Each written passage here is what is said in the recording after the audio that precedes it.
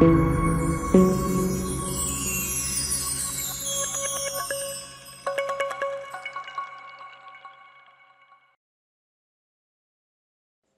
and welcome. I am Serdar and I am an AWS and DevOps instructor at Clarusway. In this video series, we will focus on AWS IAM service, which is short for Identity and Access Management Service, and I'm going to show you how to create a user, policy, group, and role respectively through the IAM console.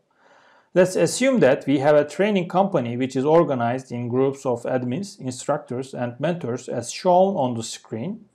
To enable company employees to access AWS resources with appropriate authorizations, we need to create users, groups, policies, and set permissions accordingly. We have 3 members of admins group and we have 5 members of instructors and mentors group.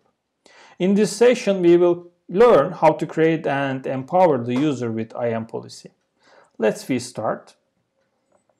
First of all, we need to log into the AWS Management Console. Open the Service tab from the top of the page, or click the IAM, or you can write IAM here on the search box and click the IAM.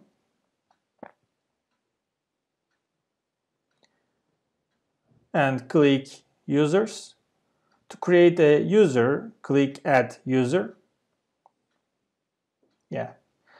As for our case, each IAM user represents a single employee within the company. And as an example, I'll create a user account for Mary, who will be placed in admin groups eventually, but we haven't decided her group yet. I'll type here Mary. You can type whatever you want. In this part, AWS offers us 2 options as access type for the user: programmatic access and AWS Management Console access. Here we determine how the user can access AWS resources. Management Console access is mandatory and the user can log into AWS Management Console through the web browser. The user can access the console with his or her username and password. If the user needs to use AWS CLI, SDK, or AWS API, we should also select programmatic access. Then AWS will create the key and secret for the user at the end. And I click the programmatic access and AWS Management Console access. When you select AWS Management Console access, 2 more options will appear about generating passwords. We can either select an auto-generated password or create a custom one for the user. I keep it as is. And as the last step here, we need to decide whether the user should change his password during first sign-in. I strongly recommend that the user should determine his or her password when first you log in. And click Next Permission.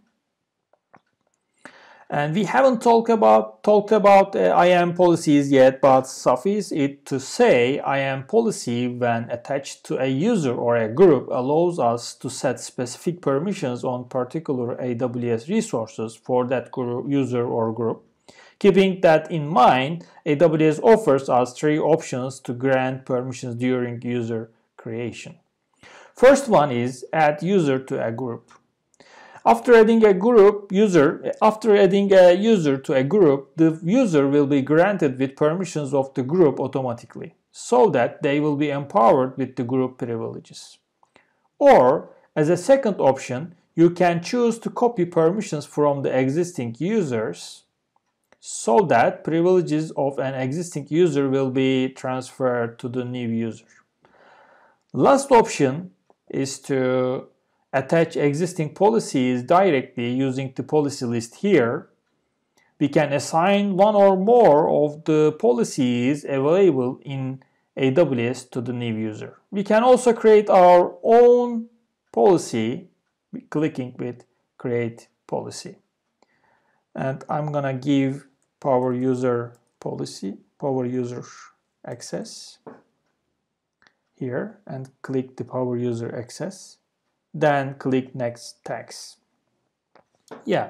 Tags lets us categorize our AWS resources in various ways. Using text, we can understand what this resource or user is about and manage them easily when needed. As an example, let's create a tag for this user department AWS and click Next Review. Yeah, please review your user using this web page and click Create User. Everything is fine. Yeah. Finally, our user has been created and we are given a link for AWS Management Console. In addition, user credentials are created by AWS here.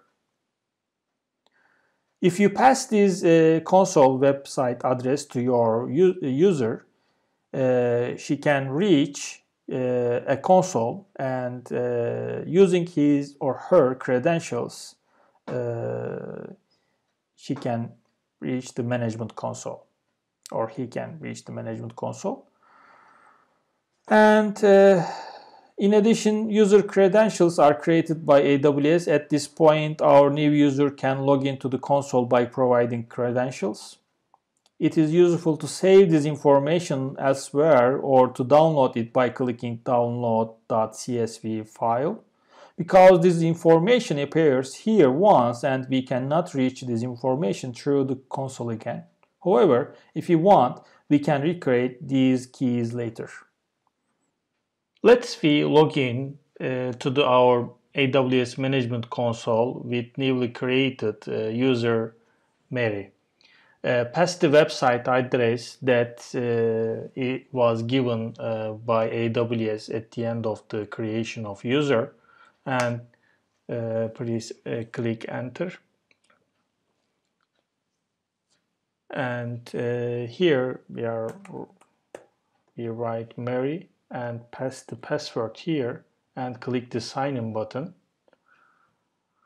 and it asks you to create your own password, and I pass the old password here and I write my new password and click the confirm password change.